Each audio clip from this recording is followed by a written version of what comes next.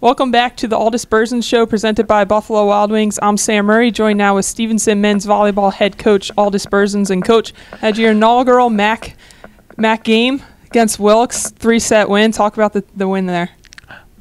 Thanks, Sam. Yeah, it was historic. It was awesome.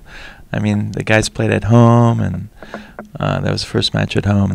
They played really well. And Landon, our outside hitter, Landon Shorts, won Player of the Week for the conference, and I was just really happy I got it. My two goals, number one was to win the match, and number two was to get everybody in, and I was able to accomplish both. Yeah, you mentioned Landon Shorts. He hit over 800 in the game to win those Player of the Week honors. I'm watching him play.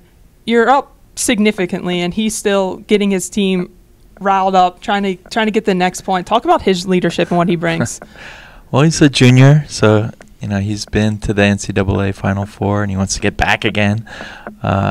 So yeah, I'd say in practice, when everyone's tired, like 2 hours into it, he'll be slapping his hands and saying, let's go, because he knows to beat the best teams, you have to push, right to the very end. And he did that in the Wilkes match.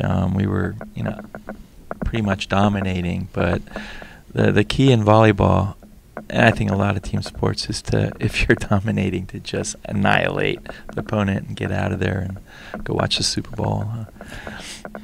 You mentioned some of the top teams there. First, you have Misericordia on Thursday, another MAC opponent. They're in their inaugural year. And then the weekend, you're at Springfield in a tournament where you'll host Springfield and then play either Harvard or New Paltz, a team that you already saw this year. What's the game plan going into the weekend? Well, the top priority is to win the conference match against Misericordia, and that the team isn't taking any of those matches lightly. Robert Wingert, who's a Stevenson alum, is coaching there, so I'm sure he's going to have his team ready. That's on Thursday. It's on the way up to Springfield, where the Morgan Classic will be played. For those of you that don't know, William Morgan invented volleyball in 1895, and they have a Hall of Fame tournament named after him. And that's where the International Volleyball Hall of Fame is. And so there'll be, the Springfield's #1 in the country. I guess the poll's coming out again today for D3. And they're undefeated, so they should still be at the top. And SUNY New Paltz, who we lost to already once, they played in the finals last year against Springfield, so they're really good. And then they invited Harvard D1 program.